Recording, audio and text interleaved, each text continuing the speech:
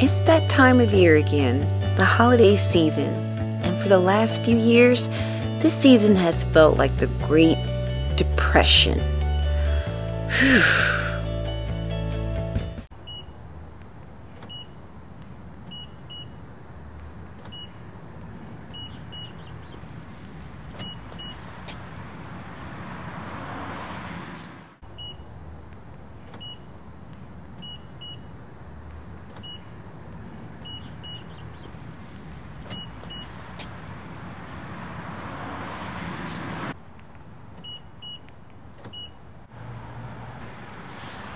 Okay, so, look. You know what they say about little people who drive big cars, right? I'm in a bit of a rush. Can you I just need you to park my car. Yeah, wait, you gotta hear this one.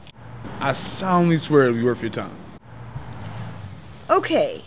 The whole world is standing at your feet right about now, and this better be good. So, what do they say about little people who drive big cars?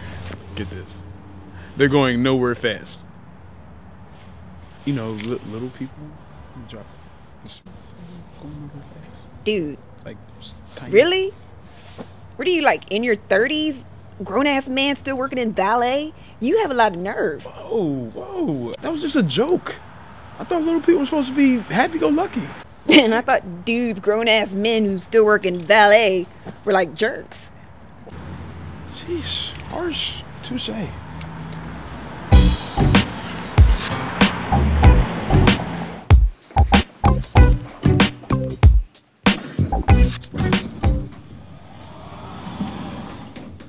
Good morning, young lady. There's no place like home. There's no place like home. There's no place.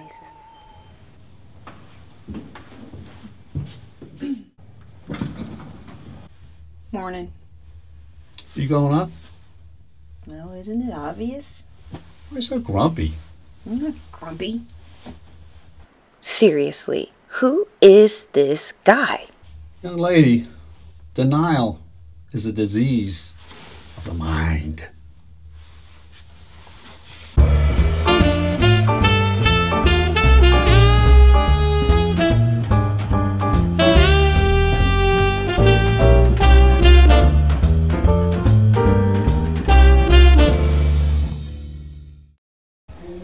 Hi. Oh, hi. Just ignore Leo. He's always looking for stimulation.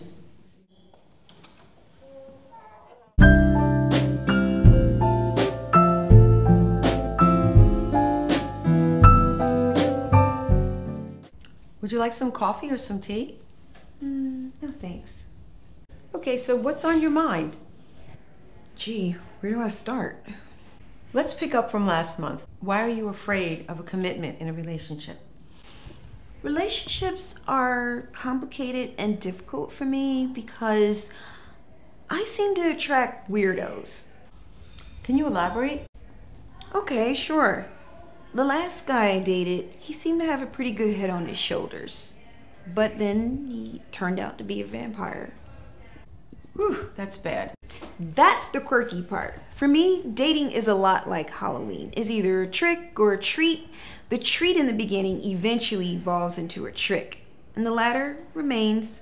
But if it begins tricky, the ending is ominous, because living. I see. But here's a few suggestions.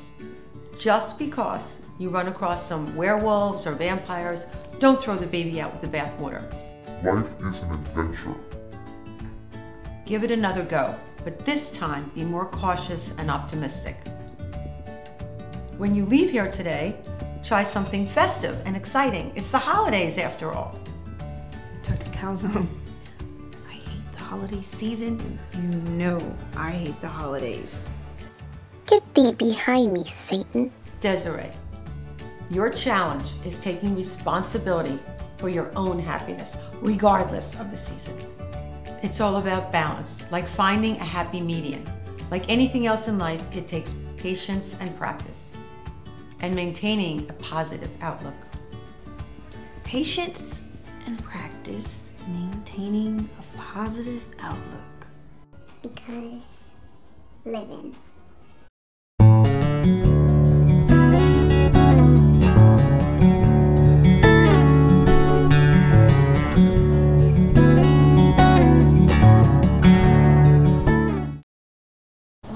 Christmas tree, oh, Christmas tree, your color's ever changing. Oh, Christmas tree, oh, Christmas tree, your color's ever changing. Ho, ho, ho. Merry Christmas. The Lord loves a cheerful giver. Be the change you want to see. Be special change. Ho, ho, ho. Ho, ho, ho.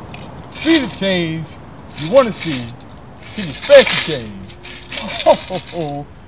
Ho, ho, ho. Young lady, can you special change? Honestly, I stopped believing in you before I got my first period. Well, don't you want to be of some help to those who are in need this holiday? No, I thought Santa delivered presents to those who've been good all year. Well, let's see how you been. Let me check my list. Not too bad. Looks like you did a little better than last year. See what I can do. What would you like for Christmas?